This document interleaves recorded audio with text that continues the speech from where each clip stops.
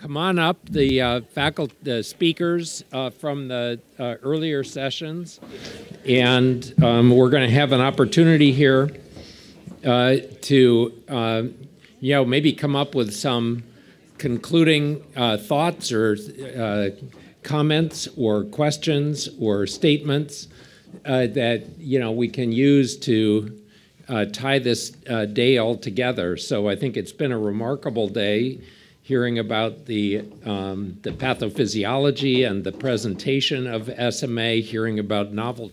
So Richard, you've heard a lot. I mean, if you got, we've heard a lot about what we know, but I think we're all becoming aware of what we don't know. If you got to choose one thing that you would like to know, can you think of something that comes to mind that really would change your approach or give you more confidence in how to deal with things? Mm-hmm. Well, let me rephrase your question. Good. No,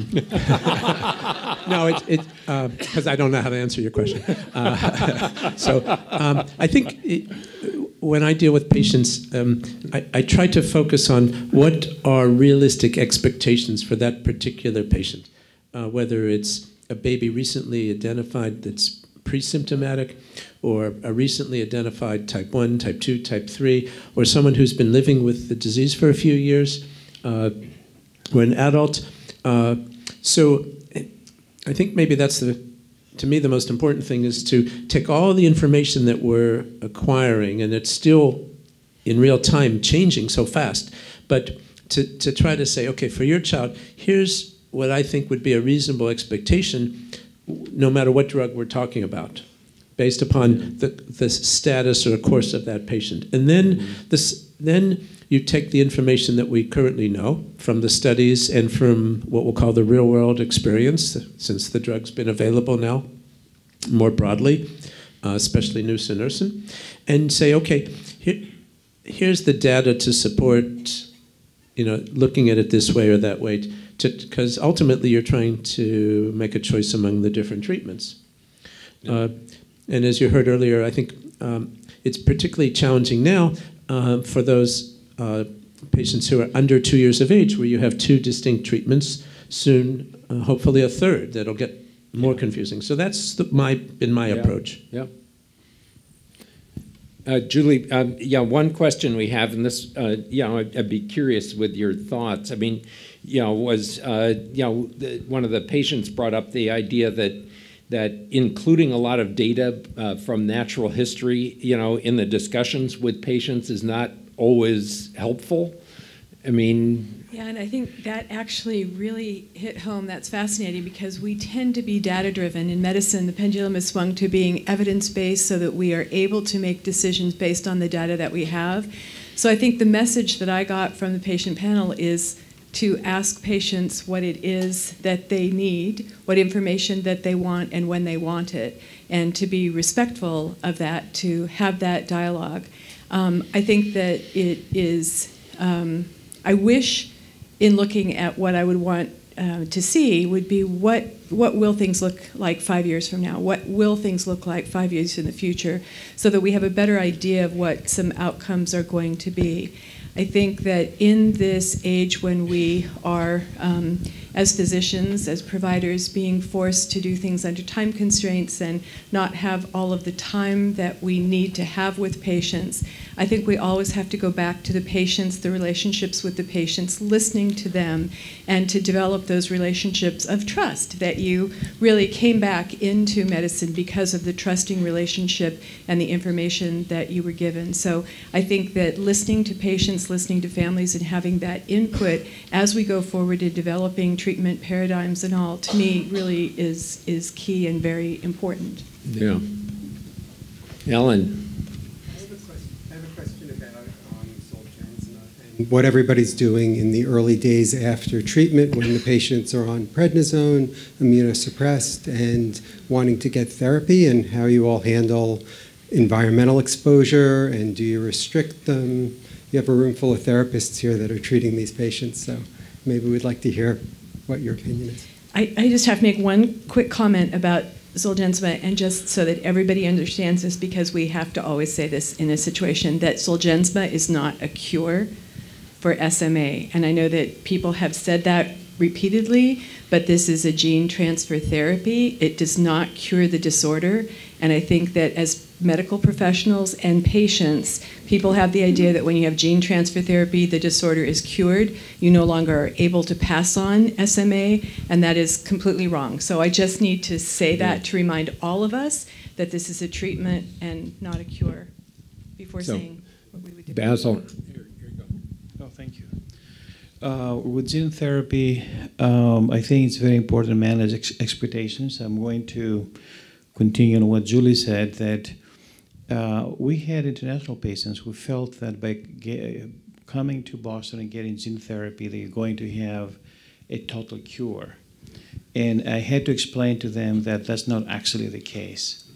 But as far as steroids, we're very careful to start the steroids 1 day before the infusion of the vector, and then we continue for 2 to 3 months.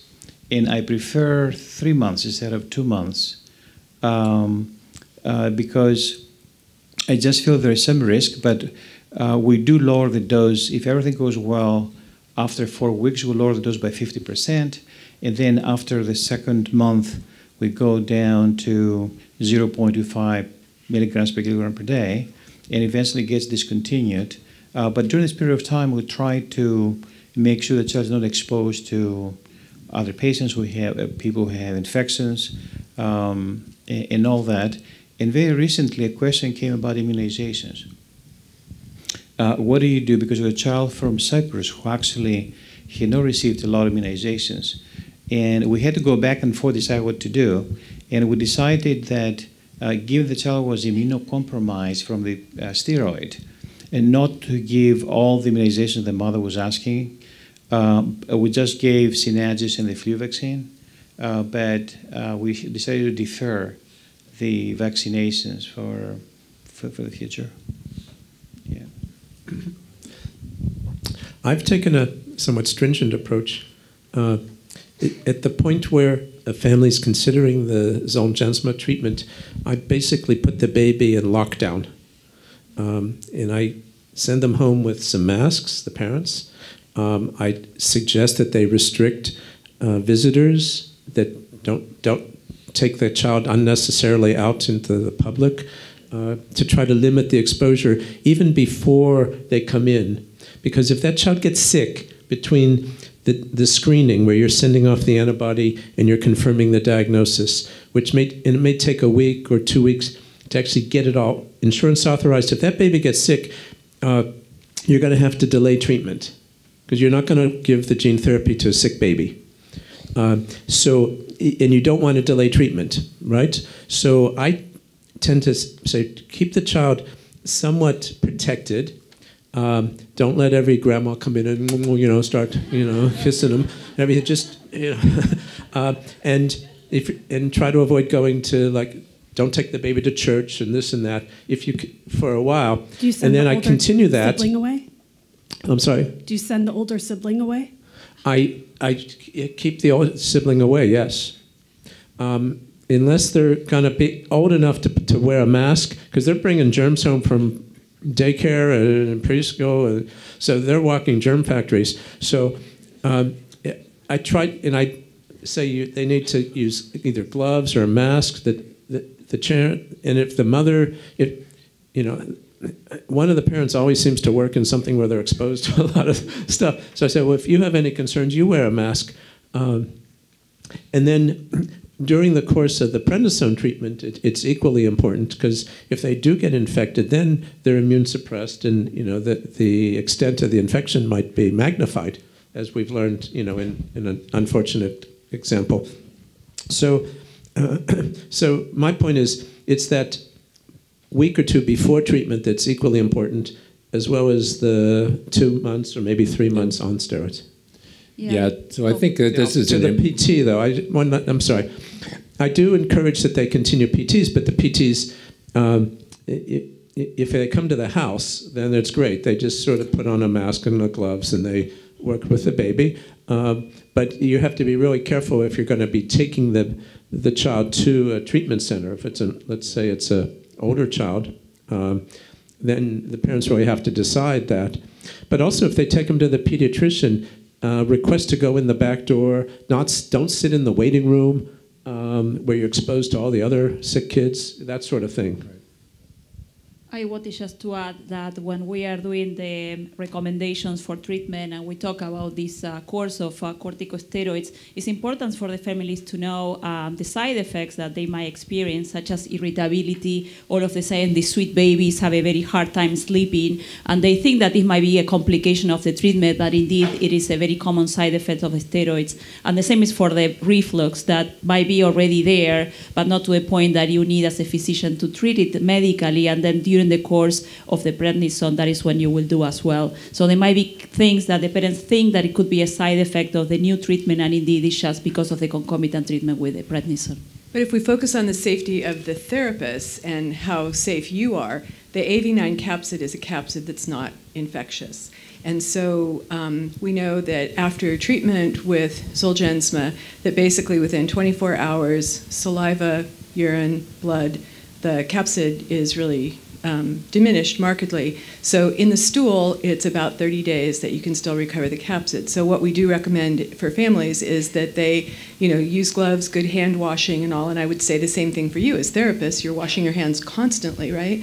But it's really the stool that is the product that you need to be careful of. But if you're pregnant, if you're a woman, if you are exposed to the child and doing therapy, you specifically are not in danger of an infectious agent because it's the capsid, it's not a virus that is going to infect you.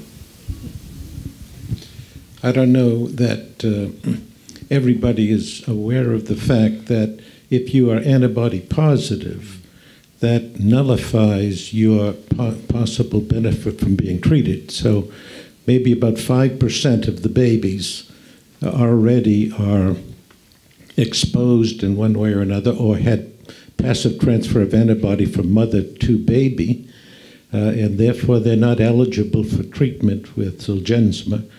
And of course, AAV is kind of nature's mechanism to allow you to carry out gene therapy. So it's going to be used increasingly. For example, with Duchenne muscular dystrophy, the microdystrophin therapy that's being developed uses AAV. So if you're exposed and positive, then you no longer have an opportunity to be treated in this way. And so 5% of the infants and maybe as many as 60% of the adults have already been exposed to AAV and have antibodies against it. So when it's introduced in the form of a viral vector, it immediately nullifies the benefit. And that's why testing is done before you are treated to determine whether you're antibody positive. So this issue of viral shedding that is going on is a potentially serious concern because people may be exposed to the viral shedding. They don't get the disease, but it does eliminate the possibility that they could be treated with an AAV-associated viral transfer therapy, gene transfer therapy in the future as such. Yep. And if there are siblings in the family that are affected, you don't want the sibling to get, quote, immunized against the AAV. Because let's say, for example, now a little baby, an infant gets treated with the Zolgensma, but there's an older sibling over age 2 that's not currently eligible. But let's say in the near future, the labeling is expanded to allow treatment for an older child, and then you don't want to eliminate the possibility of treatment for that older child by being immunized and having an antibody titer. No, I think those are really all great points. I think, we're all struck by the awesome power of gene replacement therapy and, I think everything that it can do. I think we all are also somewhat intimidated by it. I mean, we're aware of the side effects that do occur, not currently at a very high rate, but, we had one of our patients on steroids for more than 6 months. because there was signs that the liver remained inflamed for that long a period of time. So this is serious, and we know of in this trial that with this treatment or with other treatments, kids who have gotten really very sick, and so it has to be dealt with carefully. There's no question. I mean, it's a very important treatment, but one that has to be. We're still so early in the stages of this. There are just a few hundred patients that have been dosed, and so we're going to have a lot more to learn about it, and we want to learn it in a controlled way. So I think it's all great. John, I don't know if you want to comment on the breastfeeding during the treatment. I think that was something that was raised with one of our patients recently. Go ahead. No, I mean, because it was controverted even among ourselves. We were told that we needed to stop the breastfeeding for this patient, and we were wondering why. But that was advised until, I guess, that it was a month of the first month after the treatment, right? And then they will start with the breastfeeding. I mean, there really were no guidelines. So you stop and think about it, it makes no sense. I mean, the baby's going to develop immunity to the vector itself on their own, irrespective of anything that comes through breast milk. But I mean, that's how new we are in this, is what I would say, is that some of these guidelines have yet to be written. So so we're finding our way through this. So yeah, please. For Zolgensma, for anything. So 3 days. The question is, how long does it take if somebody is identified via newborn screening for a child to get treated? And I would break that into two, let's say for Zolgensma and for Spinraza. Yeah, but Spinraza's now been out long enough. It's usually 3 days. And Zolgensma, 2 weeks. Sir. Yeah. So and I'm giving kind of flippant answers because it's moving so quickly. I think once the insurance companies are more comfortable with Zolgensma, it's going to be 3 days. They realize that while these are really expensive drugs, they work, and they realize that you need to treat it early as possible to get the best bang for your buck, so to speak. So at least where I am, once they became comfortable with the criteria of this, it's a checklist, and you fill out the checklist and you say this baby fulfills check all the boxes, and you send it in, and we get the authorization the next day, and we order the drug, and it comes FedEx the next day, and we can start treatment typically 3 days later. I think Zolgensma will get there too. It's just the companies aren't quite as far along in that process. So with a little patient, probably 6 months or a year, I suspect it'll be similar. I'm not as optimistic as Rick is, because I think that with Zolgensma, at least from a practical standpoint, not talking about just acquisition of the drug, but with newborn screening programs, you have to have the newborn screen. The newborn screen comes back. The pediatrician is informed, the center is informed, you need to bring the family in, do an assessment with the baby, do antibody testing with the screening labs, get the weight on the baby, and then be able to order the drug. So we've sort of looked at... You have to confirm the diagnosis also. You have to confirm the diagnosis at the time of doing that. So we have actually looked at probably realistically for us 21 days is what our target is for that entire process to take place, because we do need to have confirmation as well. So we'll bring the baby in as soon as we know. We'll bring the baby in, have a conversation. Again, the poor parents are in shock. It's an autosomal recessive disorder. Most of them don't have, other children who have been affected, and so it takes some time to have that conversation, and then be able to actually get, hopefully, commercial approval. And I think Rick is right about that will come, that we're able to get commercial approval for treatment, but we're actually targeting 21 days in the newborn screening program to be able to treat the baby. We're not maybe quite as quick as you are.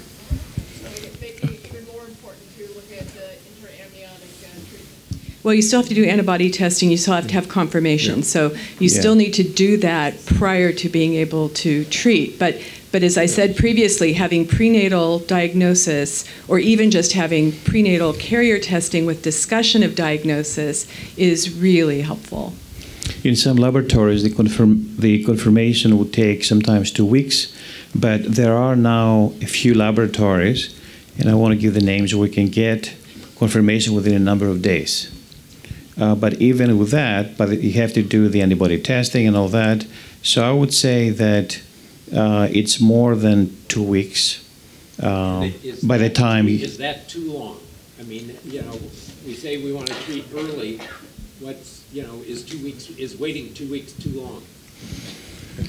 And another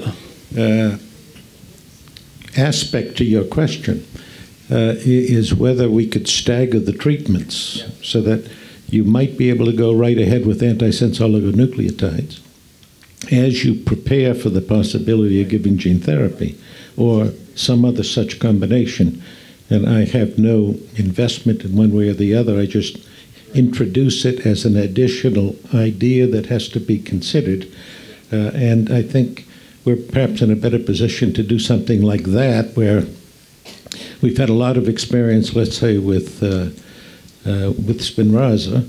We've had less experience with the other agents. We like to maintain equipoise in terms of one versus the other, and that's always a big challenge when the family turns to you and say, well, doctor, what would you do if this were your child? And that's a challenging question to be asked under the circumstance, because you don't want to introduce a biased thought about one or the other. You want to be as neutral as possible and try to understand, as I think was discussed earlier, that one size does not fit all. That is, there are different ways to approach it. There are different challenges, different issues that are being raised, and you have to take all of those into consideration and work with the family to allow them to participate and make the decision that fits best for them. But it may be in dealing with these other issues. And I would say one other thing. I'm not certain every institution in the United States is necessarily in a position to do the right thing in these complicated care issues that we're talking about. And one might consider the possibility of having regional centers of excellence that do this day in and day out in such a way that we can minimize the delays and the anecdotal approach to these various issues, and we have a very systematized approach to each of these issues. So, I had understood, so is the antibody test sole source? Is there only one laboratory that's offering that? Is it a licensed test, I guess? Well, I think it's CTL is the lab that's used, and if you send it to a commercial lab for genetic confirmation and the antibody, the anti-AAV9, they then use CTL, but it comes back remarkably quickly, I have to say. However, I had one come back this week in 2 days. We sent it Tuesday. We got it Thursday afternoon. We got the results back, both the antibody and the gene confirmation. So I'd understood that it was sole source for that, and the cost is $1,700. And as a geneticist, I can do whole exome sequencing in somebody for $200 less than that. So it seemed like, the confirmation test, which, is a $90 test, and an antibody test, which is a $90 test, $1,700 seems a little steep. Yeah, but the Avexis company facilitates this. So the challenge often is, if you have a baby that's an inpatient, as you know, there's a financial challenge to the institution to do any genetic testing of any sort, because it gets bundled into your DRG payment and all that nonsense. But Avexis has a good policy. In my mind, it's quite good, because there's a kit. So if you have the kits available, you can draw the blood on the inpatient, which is what I did on Monday, and you just send it off, and it goes to the reference lab, and the results come back, and there was no charge to the institution. So that really helped facilitate things. And then, depending on the antibody, if the antibody level was high, you would tell the parents, well, the Zolgensma is not an option for your baby now. You have the option of waiting, and it might go down if you waited a month. I wouldn't advise waiting a month, personally, because the disease is likely to progress. So you have the other option of Spinraza, and maybe in the near future, Risdiplam. So there's sort of an algorithm that I think that we each follow based upon the baby's situation. Great. Ethical question. Do you think at some point we're going to face patients or families that are not comfortable with doing the therapy, and that they'll be forced into giving the children the treatment without their approval? Will this be a governmental intervention where people will be forced to treat a child with, let's say, SMN with only one or two copies of SMN2? That is a really important question, and I'm glad you brought that up. If you don't mind, I'll start the answer, but I think we all probably have strong thoughts on this. I think it's important to emphasize to families that even when you're treating a symptomatic baby, that this is not a cure. Maybe in selected pre-symptomatic newborns it might be, but I think you have to make clear to the parents that this is not a cure, and that this child will likely improve substantially, both in the chances for long-term survival and improved motor function, but will still have perhaps significant limitation. And so I'll just share one example quickly of a little baby, a type 1 baby, where the father's a family practitioner, mother a nurse, and they elected not to treat. They said their thinking, which you could argue was, I don't want my daughter to grow up and not able to be independent. Even if this is a wonderful drug, it's not wonderful enough. You're telling me it's unlikely that she's going to grow up and be an independent adult. I said, well, we have plenty of our type 2 patients who are functioning really quite well as adults. I mean, you have to define what in your mind is independent. So that was sort of an eye-opening experience for me. But to your point, I think, yes, we do have an obligation to make sure the expectations are clear. Yeah, I agree with you, and it hasn't happened to me as yet with SMA, but it did happen with other, similar conditions, Pompe's disease, where the family, well, now in two cases. One case is that was before the newborn screening for Pompe's, where it was a classic 3 months old, and then we were offering treatment, but he was quite symptomatic at the time, and then the family decided not to do treatment. And that was an eye-opening to me, because they say, I don't want my child to be 10, 15 years of age with a complicated pneumonia, and I have to make the decision whether, to continue with support or not, and or having to make a decision of that end. And then to me, as much as I wanted them to say yes to the treatment, I say, we need to respect this. And then recently we have another case where through the newborn screening, again, no SMA but Pompe's, the family was not accepting the diagnosis. And this is a different issue. So here it was not about the treatment, but again, they were seeing a baby that looked normal. So why to believe us that all these things will happen if we don't provide treatment? So I think that these are very important ethical considerations as we're moving in this era of treatment. So I'll just share. I got a call several months ago from an ethics committee at another hospital in another state, where the parents had elected not to treat. And the treating doctor felt that that was wrong, and took it to the ethics committee and wanted actually almost to bring like a lawsuit or something crazy, to almost force them to say you have to treat. And I said, no, I don't think ethically that's right at all. But sometimes it spins out of control. And I think it's still listening to families, and I think that this may evolve over time in terms of what the ethics of treatment are and the ethics of offering treatment. But all of us have had some similar experiences with families who have a child with SMA who elect not to treat, having another child who would be typically a severe phenotype, and have elected not to treat. We had a family, and this is devastating for our entire team because we have the ability to treat and we know what some of the outcomes are.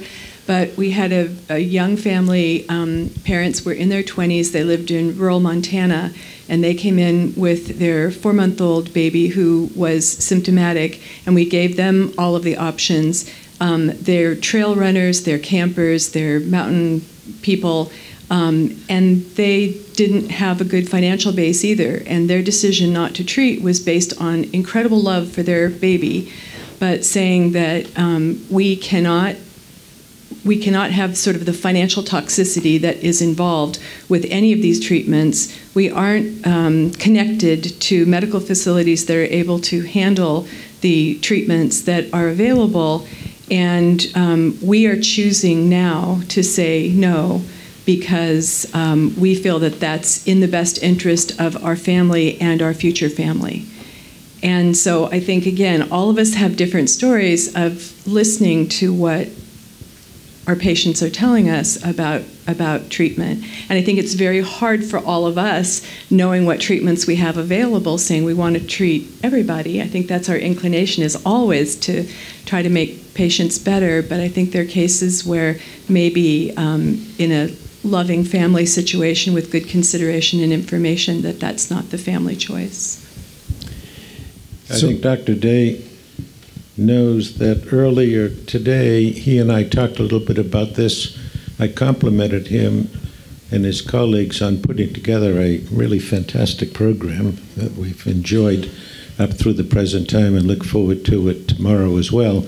But I said, next time you do it, you have to have a session on the issue of ethics as it relates to what we're talking about right now and many other areas that have been touched upon today, such as, advising or talking with families about what choice to make when they have a diagnosis presented to them, spinal muscular atrophy.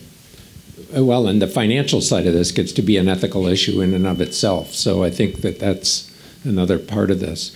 I want to pull us back to a different area to end on, and that is, more on the hopeful side. I think that, the take-home message here is optimistic, is hopeful that we do have new treatments. But I think that Charisse brought up something really, really compelling to me when she showed that page of all of Lucy's providers. And it gives me pause because I think we're all acknowledging that it takes a team to manage this, that we are increasing the number of patients living with it. How do we do this? So I'm curious, Connie or Mimi, how do we coordinate this in a sane way so that we can, help people, kind of manage all of this wonderful new approach that's being developed? I wish I had the answer. I think it's probably very patient and family dependent. It's like you said, you don't realize what you can handle until you're faced with that. And I'm sure most families would say the same. But some parents will have the capability of incorporating a lot of things on their own. Some will require more assistance, and some will need to be a little more hands off. So I think you have to take it on a case by case basis. I think that with the new treatments, I think there's so much hope, but it's really a change in focus. As a pediatric pulmonologist, previously all our clinic visits were based on survival. Really, what can you do to keep your baby alive? And now it's really like talking about how to keep your child thriving and to do exercises to make their lungs stronger. And I always tell my patients that we have to learn together. This is a new, we're embarking on a new journey. We don't know all the answers, and we have to do it together with the goal of what's right for your child. I think Angie also kind of brought, and several of you said this in different ways, of having a life outside that of being a patient. Everything we ask you to do takes hours out of your day. Every hour of therapy is time that you aren't spending socializing. Spending time coming to clinic and getting LPs puts you back in the role of a patient where you weren't before. Is how do we make this treatment give you more of your life back, not being a patient instead of more of it? Is there ways we could be more efficient in our multi-D clinic, do more in one visit, do things by video conference, something to give you back more of that non-patient time? I think there are ways we could make it easier on you. So I think you've all earned some wine and cheese, and I think we'll kind of transition to that. I would ask that all the faculty, Hank somehow disappeared. I don't know if he can come back up and for a photograph. And all the faculty for tomorrow up here, and the patients, I again want to thank. And if you want to be part of our photo, you're more than welcome. So thank you. The preceding program is copyrighted by the Board of Trustees of the Leland Stanford Junior University. Please visit us at med.stanford.edu.